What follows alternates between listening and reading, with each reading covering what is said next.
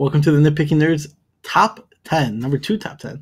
2 twos for 4-2. 2 twos, 4-2. That was not horrible. You did that pretty fast. I don't even know. We'll have to rewatch it to see what it looked like. We'll play it in slow-mo, maybe. Probably not.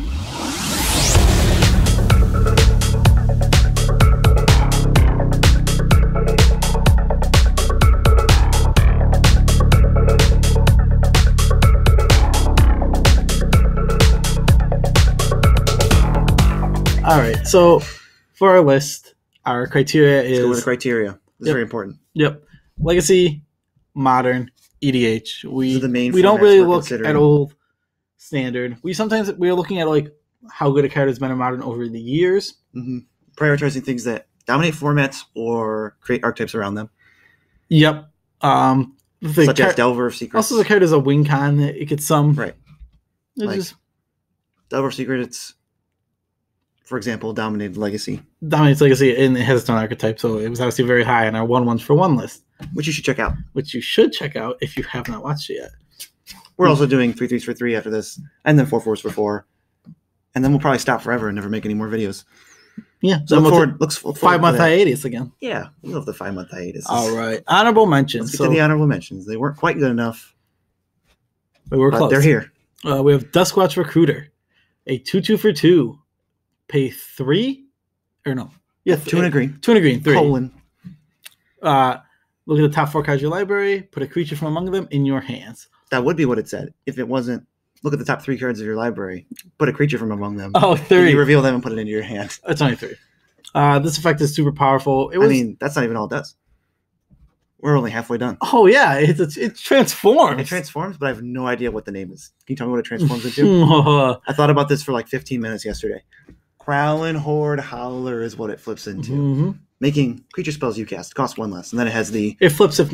From Duskwatch, it flips if no spells were cast at an upkeep. And then from the other side, Prowling Horde Howler. Is the very classic werewolf flip.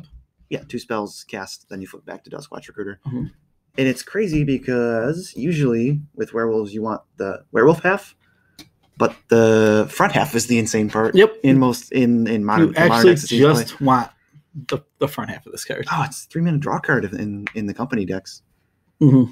Most of the time it's always 3 mana. You're picking. And it's not drawing like a land. I'm drawing a creature. Yeah, always drawing. It's really strong. It's even good in EDH. Honestly, it's a really good mana sink.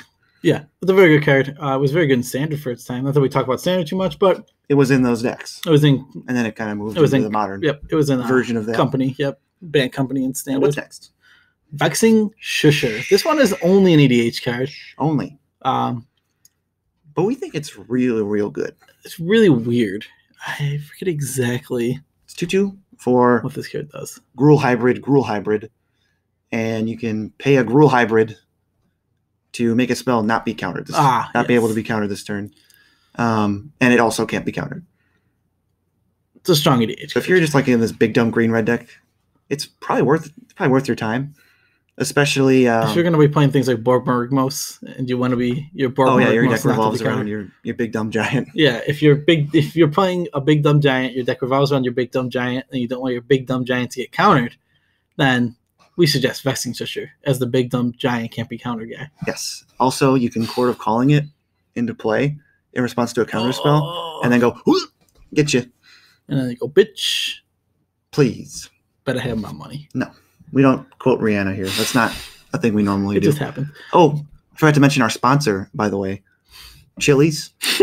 They're known for their fajitas, ribs, and burgers.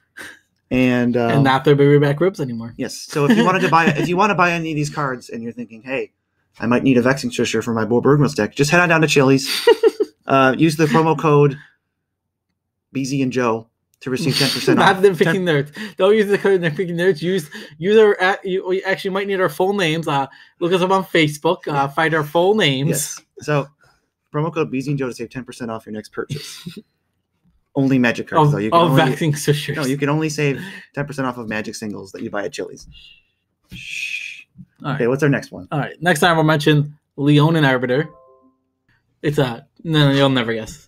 2/2 for 2. 1 in a white though. 1 in a white. Sadly, we have to actually mention what it costs. And it has This has a very weird ability. Players can't search libraries. Players can't search library unless they pay 2. This is weird because this ability is so weird. It doesn't use a stack. It doesn't use a stack. You just pay the mana and you can do it for the rest of the turn. Yep. It's so weird. It's really weird. I've had a few judge calls playing against it. I'm like, wait, I can pay this literally whenever, and they can't respond to it. Yep, because I was wondering. I was like, can I pay it and then they can ghost quarter me in response? Like, nope, doesn't use a stack for some reason. Yeah, it's a really weird ability. It's cool. It's good that it doesn't use a stack because that will cause issues like that ghost quarter thing. Yeah, it's kind of degenerate in EDH, although it ends up being more balanced because you don't have to search. Yeah. You don't have to play your Cultivate right now. Ugh, it's almost as annoying as Aven Mind Sensor in EDH. I love Aven Mind Sensor in EDH. At least gives you a shot. It gives you a top 4. Both guys are super annoying in EDH. Not being able to search your library in EDH is super painful. Stranglehold does that too. What's Stranglehold? Can't search libraries and your opponents can't take extra turns. Shadow of a Doubt. I mean, I'd be able to search your library. It turns out it has a very strong effect with things like fetch lands. Oh, yeah. All right, moving on. Purely EDH card for honorable mention, Safi Eric's daughter. Yeah, she's the daughter of Eric. Yeah, she costs a green and a white for a 2/2. Yep, green and white for a 2/2. Sacrifice her. Next time a target creature would die this turn, return it to the battlefield under your control. It's really good. It goes infinite with a lot of things. There's a lot of infinite combos. Oh yeah, Sun Titan's one of the main ones. Sun Titan, Renegade Rallier, also. Yep, it's a really good infinite combo card. It also is just good at protecting your threats. Save a thing from a board wipe. It doesn't even need to be up using an ETB effect. Yeah, specifically saving your Sun Titan. Always insane with Sun Titan. Like that's the main one. Sun Titan's the main combo with it. It's so good. Yeah, I like Renegade Rallier. Even better because it's cheaper. All right, moving on. It's our final honorable mention. Our final honorable mention: Containment Priest. What does Containment Priest do? I knew you were going to say something. That's why I stopped. Containment Priest is a 2/2 for 2. If a non-token creature would enter the battlefield and it wasn't cast, exile it instead. It stops Reanimate. It stops. There's other effects it stops. It stops Ether Vial. Yep, stops Ether Vial. I mean, in EDH, it stops a lot of things. This is also in Legacy mainly a sideboard card, which is why we put it on honorable mention. Didn't quite make it. Most of the rest of them are very main boardable on the top 10s. I'm looking at number 9. Did I not say most of the rest of them? I'm pretty sure I said most of the rest of them. Shall we get into it? Shall we get into it? Number 10. Coming in at number 10, we got a classic human, Meddling Mage. Now, Meddling Mage is a 2/2. Is a 2/2 for a blue and a white. Yes.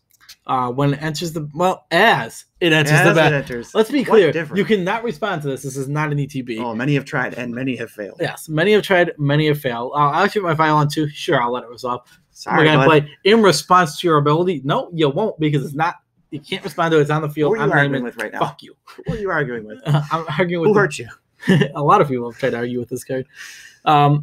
You name a card. As it enters the battlefield, players cannot cast the named card. This card is one of the big cards that helped humans take off in Modern.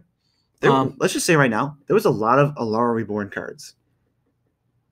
From that we were thinking about putting on this list. Like some couple that didn't make it, like Putrid Leech. Yep. It was real good. Mm-hmm. Although this isn't from Alara Reborn, but it was in Alara Reborn. I wish they had the Chris Pakula art, though. He's the saddest Magic player to ever lived. What are you talking about? Chris Pakula? Do you know who Chris Pakula is? No. He's the guy who keeps the card in his wallet because he missed out on the Hall of Fame because of one misplay, basically. Oh, it shouldn't be bad. And he hates his family because they cost him the chance to play on more events. We're paraphrasing, I think. I think you're paraphrasing an extreme amount, but I don't actually know. I don't know. Anyway, we love you, Chris. Either way, Meddling Mage helped this deck really take off. Humans first got very popular when Storm was at its peak in Modern a year ago. So funny to see them go. Meddling Mage named Grapeshot. Yeah, it turns out back then the list actually couldn't beat Grapeshot mainboard at all. Well, you mean Meddling Mage. Oh, yeah, Meddling Mage. Meddling Mage's named Grapeshot. The game was over game 1 every single time. So funny to me that they're just like, wait a minute. Yeah. Uh-oh. Yeah, the deck just wasn't configured to beat Meddling Mage, which, to be fair, why would it? The deck that humans didn't exist really yet. Yeah. It was just an up-and-coming deck. Meddling Mage basically wasn't in the format. Yeah, exactly. Meddling Mage, it's at the top. It's super powerful, but there's things better than it is. You'll see. I don't think it's really close that this is number 10. Yeah, it also I feel like it was close with like some of the cards off this list, like Containment Priest. They could have easily been switched. Again, this is our opinion. We gave it the we want to. I would want to know. We do. I really want to see some people put their top 10s in the bottom. I want to just look at theirs. Or even just like top 3, like things that should be on here. Yeah, like there's also some cards we didn't even honorable mention that are very good. I mean, if we film a video down the road and we see a comment, we'll give you a shout out and we'll respond to it. Shout out to Brian McGowan and John Jones, the only people who ever comment on our videos. Hey. All right. Coming in at number 9. This one, me and BZ talked about a lot. What set is this card from? Zilla Reborn. It is. Oh! We have. I'm not. This card's close. I think BZ really. He pushed for it to be on this list more than I did. He pushed it. I think it's real good. I think he likes it because of EDH more too. Quasali Pride Mage. This card's good. This card's a great cyber card in Modern. It's a 2/2 for green and white, and then it has 2 more upsides. It is Exalted, and you can pay 1 and sack it to destroy target artifact or enchantment. Okay, I have no argument that the card is good. I just never really. I didn't feel like it was more powerful than like Meddling Mage. I didn't feel like it was more powerful than like a lot of things on here. But BZ pushed for it. It's very good in EDH. Give it sort of can be put in more decks. Tiebreaker / sees fringe legacy play / is a green white staple in Commander. / I'm out of things to say. Not even about it. BZ plays 1 green white deck. That card's not in it. Just saying. Yeah. It's a different deck. Nice staple. I have 2 card decks that have green white in it. It's in the other one. What's the other one? It's in the Abzan deck and not the green white deck. Oh, okay. But anyway, that's not important. You have 3 green white decks. It's in one of them. Staple my ass. It is a staple. Staple puts it. It's in one of 3 of his green white decks. Oh my god! What a staple. It's about context. The average green white deck wants it. The average of 1 of 3. That's close to an average. Anyway, what's number 8 on our list? Which is more powerful than Quasali Pride Mage. Yes. Who is more powerful than Meddling Mage in an abstract sense that we're going over here? Number 8, Goblin Electromancer. This card, I actually feel like it's not as high on this list because Baral's been printed, which is pretty much. Baral's far and away better. Yeah, far and away has made this card look like poop. I mean, it's more or less the same in Modern, where you just want the instant sorceries cost 1 less. It's just a 2/2 for a blue and a red that says that. Yeah, but he also is not. Yeah. I mean, Baral's got way more text, and he's better. But I'm just saying, in Modern, it basically doesn't matter. Yeah. You can still win on turn 3. For a blue turn red. 3, you can win with either one. Yeah. He makes instant sorceries cost 1 less, like we said. Oh, it does. Yep. And he's extremely strong. He brought Storm back into the main picture after Storm been gone. Like once Baral came out, it was like, oh, we have this guy and we have Baral. That's enough. Like when he came, he came out of Ravnica, right? Yeah, RTR. Yeah, so he researched Storm a lot. Storm had probably been banned out like 55 bajillion times by then. And then it sees play in Commander, any sort of blue-red spell-slinging deck. Yep. Mizzix or any Niv Mizzet, whatever. Yeah. For slinging spells, you probably have this guy in there. It turns out making your spells cost 1 less actually very strong. It's ramp in blue-red. It's even better than ramp because you just keep every single spell. Yeah, it's like ramp. Yeah, but it's like ramp for like 7 lands some turns. Yeah, ramp X for X is the number of spells you cast. Yeah, it's pretty. That's like ramp, which is really good ramp. Yep, it's insane. Got my Electromancer making Storm happen since it's cool. 2010. No, it's not. 10? 8? No. I've been playing for like 10 years. Hold on. RTR came out. We're going to try to guess this. We can figure this out. It wasn't 2010, I don't think. 2012? It might have been 2010. It's close. I'm going to say 2012. Was I 20? I don't know how old I was. I think I was 12. I'm lying. All right, let's look it up. All right. Look it up right now. What's your guess? I'm saying 2012. All right, we'll say 2011. No, I'm saying 2012. You're saying 2011. 2011. Yeah, that's my guess. 2012. 2012. Easy got it. You've been defeated, sir. Goblin Electromancer came out in 2012. Been a mainstay in Storm since then. 6 years. Yeah, it's a good card. Jeez. It's a really strong card. It's been a while. What's number 7? I like this card. Coming in number 7, Grim Flavor of the Month. He's super good. Grim Flavor. A 2/2 for 2, actually. Oh, green and a black. Oh, green and a black. And he has Trample. And he has more things on him. And he has Trample. If you have Delirium, which is 4 more types in your graveyard, and he gets +2/+2. And there's more things. When he deals combat damage to a player, you may look at the top 3 cards of your library, put any number of them, put any number in the graveyard, and put them back in any order. It's a really sweet effect. I mean, Standard didn't even really see too much consideration, but he was a house in Standard. Mm-hmm. It's so easy to hit. Like with Mardu Pyromancer running around and everything, and there's all these creatures that just can't block a 4/4. Like you can chump a Goyf, but this guy gives you literal card advantage, card selection, and then he's still hitting them through a chump blocker. He's real strong. Yeah, if you have a Delirium based deck, he's very so glad strong. there's like a Delirium card, besides Traverse. There's like turns out every deck that plays Grimflayer is not playing Traverse. Is now playing Traverse? Yeah, because back when Grimflayer first came out, he was just playing his own decks. They were trying to just put him in, no Traverses. Yeah, that's true. Yeah, and he's playing there's this aggro Jund deck that you can see playing. Usually he's accompanied by Mishra's Baubles because it's super easy to get Delirium with that. Mm-hmm. He's a very strong card. The fact is, the Trample's so relevant because you don't want this guy to ever be hitting you for damage, so jumping him is useless. It's such a combo with Fatal Push. It's like if you block or double block, you got to worry about Fatal Push. All right. Anyway, moving on. Coming in at number 6. This one's interesting in a lot of ways because he has a very unique effect. And he's legendary. And he's a legend. His name is Garak Teague. Green and white for a 2/2. Green and white for a 2/2. Players cannot cast non-creature spells with converter mana cost 4 or greater. Mm-hmm. Also, players cannot cast non-creature spells with X in their mana cost. So it's really, really good. It's really good. Those are 2 different things. Sometimes at the same time. He's a hoser in Modern sometimes, depending on what the format looks like. He really Damnation, Supreme Verdict, Collective Company, Court of Calling, Conflagrate, Cryptic Command. Everything your creature deck's going to be worried about, basically. Basically, stopping board wipes is one of his main things, and it's so huge. Makes them answer him before wiping. Sometimes if it's turn 4 or you only have 4 mana, you can't. You can't do both. Exactly. I have this Bolt. I have this Damnation. That's not good enough. Right now, specifically in Modern, turns off KCI, and one of KCI's big creature removers, Engineer Explosives. Oh, yeah. Turns off with both of those cards. Oh, man, that's so good. Yeah, it's really good against KCI. Best defense is a great offense. Yeah, he's also a 2/2. He punches them, too. He might kick them. Why are you painting him in this box where he has to punch people? He might have, but he's got a big old head. He's a dwarf. His pictures of his head is huge. He looks like he has a huge. His body is dwarfed by his head. Oh yeah, you could say. Garak Teague.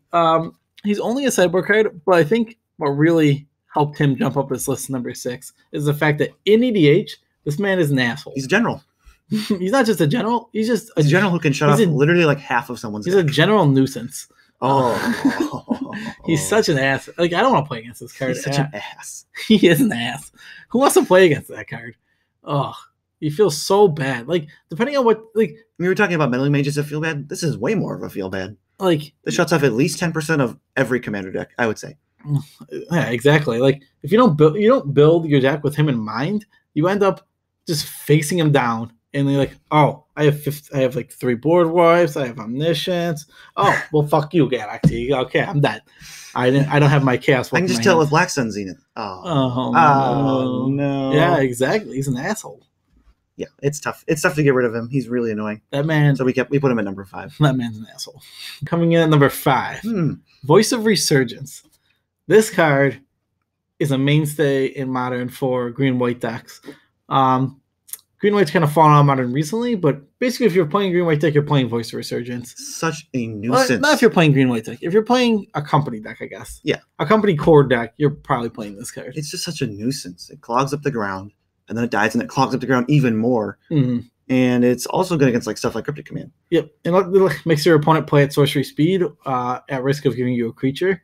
Yep. I mean, the only removal spell that cleanly answers this is Path, and then You're giving them a land. Yeah, you're giving them a land. And they're playing those green-white decks play so many cards you want to path anyway. Yeah, if you're playing a green-white deck, then I will gladly take a land. You just turn on my Gravity Township, good sir. Thank you. Thank you. Well, if I push it, then you just have a 6/6. I don't know what to do about that. Yeah, exactly. It's so annoying. It's so hard to fight against. Survives. It makes your team survive board wipes. You can go, yep. Oh, I got Damnation. I lost all 6 of my creatures. Now I have a 1/1. Play 2 more creatures and attack you for 3 the next turn. Mm-hmm. It's a very always always gonna get your equity out of this. It's one of my favorite cards in this list. I love really cool. Voice of Resurgence. Is it a hate bear? Would you count it as a hate bear? It's close. I think I count it. It says you can't cast spells on instant speed, basically, or you're an idiot. I mean, you end up casting spells on instant speed when you're going to be playing your Cryptics. Or it doesn't matter. And you know you're going to be trying to wipe the board, so you're playing your Cryptics. I've seen a few end of turn Advent of the Worms, and they go, okay, I'll make a 5/5. Whoops. And you'll make a 5/5 too. Yeah, you get a 5/5. You get a 5/5. Ooh. So number 4 on this list. Oh. I originally thought would be much lower, and we had it at 9 or 10. And then we kind of talked it up, and we're like, well, it's better than this one. Well, it's better than this card. It's better than this card. I think we really didn't think this card was as good as it was because it doesn't currently see much play anywhere. It's currently fallen out of favor quite a bit in the modern format, and it's 2 cards. But they are the only lords on this list. Now that I think about it, most lords are in 2/2s for 2. Right, that's what I'm saying. Like most lords aren't this. Lord of Atlantis, the original lord, Master of the Pearl Trident. Yes, basically the same card. They give your merfolks +1/+1 and Island Walk. Yes, for blue. For blue. And other merfolk. They basically make your merfolks unblockable in the decks that you're playing them in. If Spreading Seas and if they're just playing islands, sorry.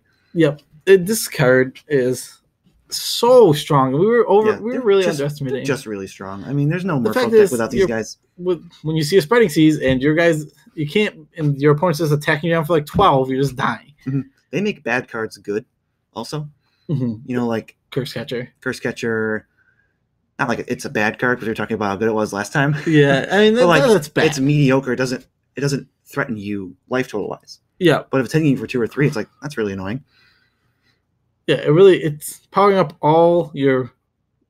Silvergill Adept isn't really. Yeah, it's making your 2/1 that drew a card into a 3/2 that's unblockable. Mutavolt's a 3/3 unblockable now. Yeah. Jeez. I never really played too many merfolk, but I would say. Yeah. I'm so glad it's dead because I'd so much rather play against humans than merfolk. I don't know why, but I can never beat merfolk. Can't be humans either, to be fair. That's fine, but I know why. I know why I can't be humans because it's better than my deck that I play. That's fair. Anything else you want to say? I mean, we looked it up actually in EDH. We look up little EDH rec stats. They had more decks than like the last 3 cards. Gaddock Teague or Grimflayer. Or Voice. There was more. I think they're in.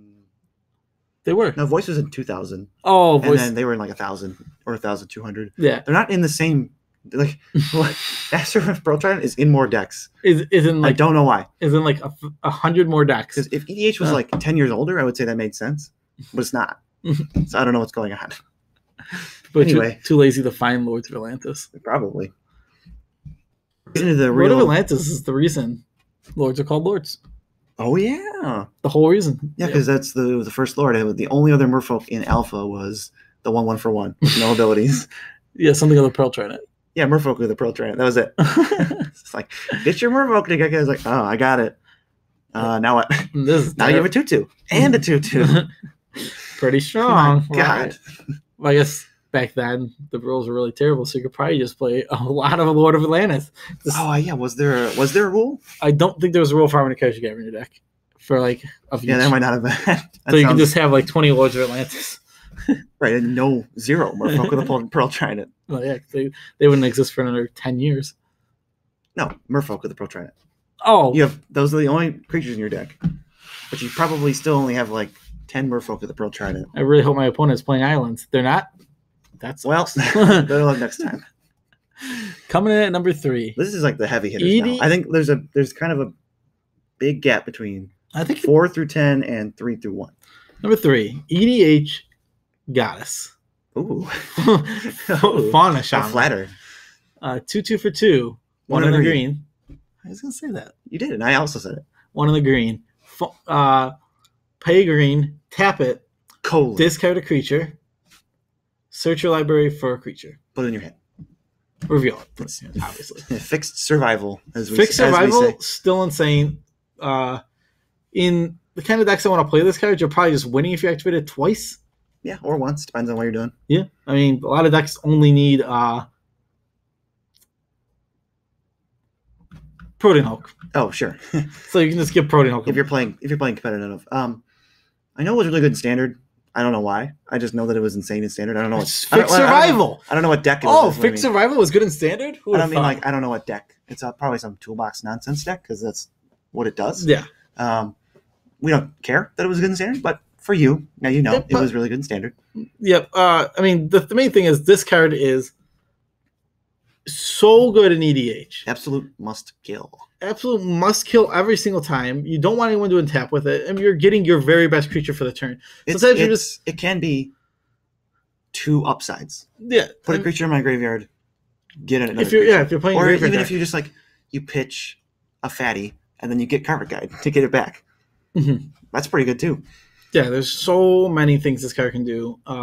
So many different ways it can be insane. Sometimes you just untap on turn 3, you have 4 mana because you ramped a little bit. It's EDH. I think that's reasonable. You just discard any creature and get a Solemn because you just need some more ramp. And you just want the best play in your deck. You can go get it half the time because you can. If you're playing Fauna, you are getting the best play. Your best top deck, basically. There could always be a spell that's better, but if you're in a creature deck, probably your best play is a creature. True. This card's bonkers. If you don't have it, and you need to try it. It's only like $15. I don't think I played in any of my decks. None of my decks really seem. Well, you have 2. One of them has green. One of them has green that doesn't fit that not really style really at all. This isn't about us. That's why it's number 3.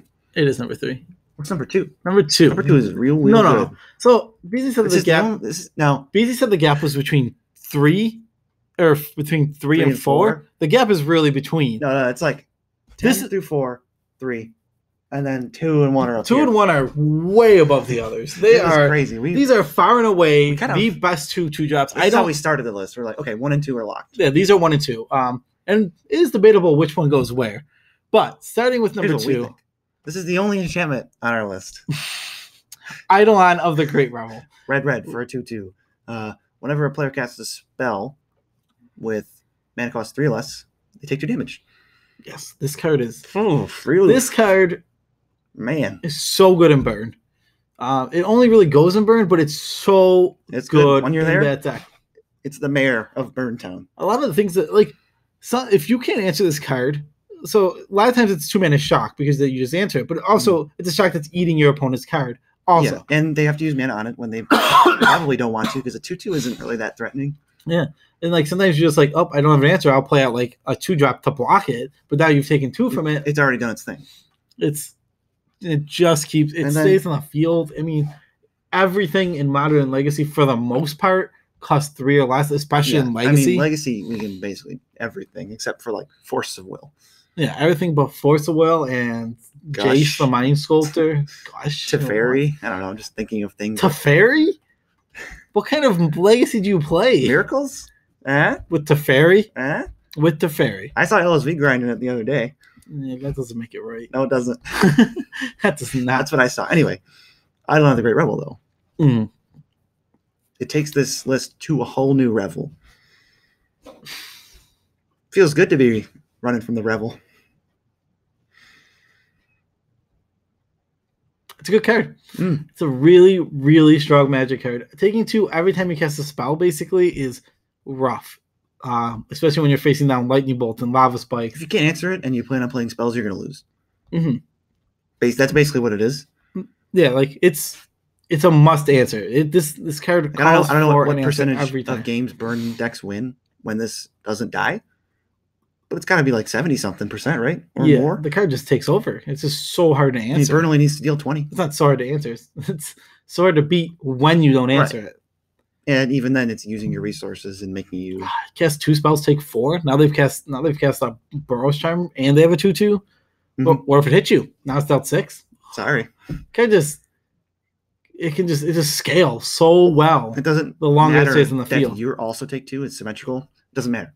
Yeah, it doesn't. I mean, the burn deck just doesn't care. You're going to try to be dead by turn 6 or less. This card is really interesting in the Burn Mirror, where you really end up in these weird situations where you're casting Lightning Bolt, deal 3 to you, deal 2 to me. So I don't even want to think about that because it probably comes down to who draws more Lightning Helixes. It's too much math. Yeah, it's really silly. Just don't play Burn. You won't have to do that math. Don't play Burn versus Burn. It's a silly matchup. Coming in at number 1. We think it's better. I think it's better by a significant amount. 1, 2, 3, 4, 5. Then the rest are done. Scavenging. Yeah, some people might disagree, but Scavenging Ooze. This card's insane. This card does it all. It does so much. 2/2 for 1 in a green. 2/2 for 1 in a green. Pay green. Pay a green. Colon. Exile target card from a graveyard. That's super important. It doesn't just exile creatures, which is where it gets its benefit. People think that it does. Exile target card. If it's a creature, you gain 1 life and put a +1/+1 counter on it. Holy crap. Let's talk about everything this card does. This card is graveyard hate. Comes down early. It is an early drop for your deck. Stabilizes. Yep, stable. It gains you life for the matches where you need to gain life. Can be the biggest thing in play. In late game, it tends to be the biggest thing in play. It'll just eat a ton of things in the graveyard, just be the biggest creature in play. It can turn off cards in your opponent's hand. Snapcaster Mage doesn't do anything. Yes, it does so much. Now, very early in the game, this card is not super good. But I'm trying out just not playing it on turn 2. It dies every single time. It's so bad on turn 2. Yeah, but literally every other turn of the game. Even on turn 3. Nope. Yeah, it's so much different. 1 activation. It's so much different. It's insanely good. This card does everything. Partners so well with Inquisition and Thoughtseize and all that stuff. Yeah, exactly. It goes in the toolbox deck. Get their Lingering Souls. Also amazing in EDH. Yes, it's unbelievable. We have 3 times as many graveyards to go through. Yep, you can. I guess twice as many graveyards to go through. It counters a lot of spells in EDH because there's a lot of reanimate. I mean, it's just going to have to die. I can't imagine a game where this survives that long in EDH and everyone gets to do their thing. Mm-hmm. Yeah, I mean, it would be weird if no one was interacting with the graveyard in a 4-player game of EDH. Because you should be. Because that's how this works. The graveyard is a huge resource in EDH. You should use it. Use it or lose it. You should. Use it or scooze it. Scavenging is so God. I mean, it's just it hates out graveyard decks. Okay, 1 hates on graveyard decks. Hates on cards in the graveyard. No, just hates on cards in the graveyard. Hates on graveyard decks. Yes, completely destroys them. Gains life against things like Burn. Completely can let you restabilize in the later game against Burn if you have 3. I mean, gaining life against Burn just counters some of their spells, basically. Well, yeah. This card gets so huge, so fast, it can outclass everything on the field very quickly. Especially Tarmogoyf. Yeah. There's a Planeswalker? It counters not out, anymore. Yeah, it counters out Tarmogoyf. It's just, this card is a powerhouse for 2 mana. Everywhere. Everywhere it is, Mm-hmm. I mean, Legacy not so much, but it doesn't really see much play in Legacy, but Green doesn't really see that much play in Legacy when it comes to creature. Goyf is the one green creature that sees play in Legacy. It's not much after that. Elves has died. Deathrite Shaman saw a lot of play. That was a green creature. Mm-hmm. What happened? Why did everybody just stop playing it? Maybe it must be a meta shift. The meta completely shifted away from the best card ever. All right. So this was our top 10. This was our top 10. We kept it a little bit shorter than last time. More succinct. Yeah. And that's okay. It's a good list. Yeah, definitely let us know if you disagree, or there's a lot of cards I can see. If you want to rearrange, or if you I can see a lot of spots that can be rearranged. Or if you're like, hey, Putrid Leech is the best thing ever. Why isn't it on this list? If you think Putrid Leech should be on this list, we'll tell you you're wrong. But we'll tell you nicely. Yeah, you're wrong. Anyway, end the video. Yeah, do all the positive YouTube community things. They're actually, if you look below this, subscribe, just look below this video. Hit the bell. There's a comment section. Nobody wants you to know about it. Comment section below. Comment, subscribe, bell. just bell. Drake Bell. Drake Bell. Bye, Drake Bell. All right. We'll see you next time.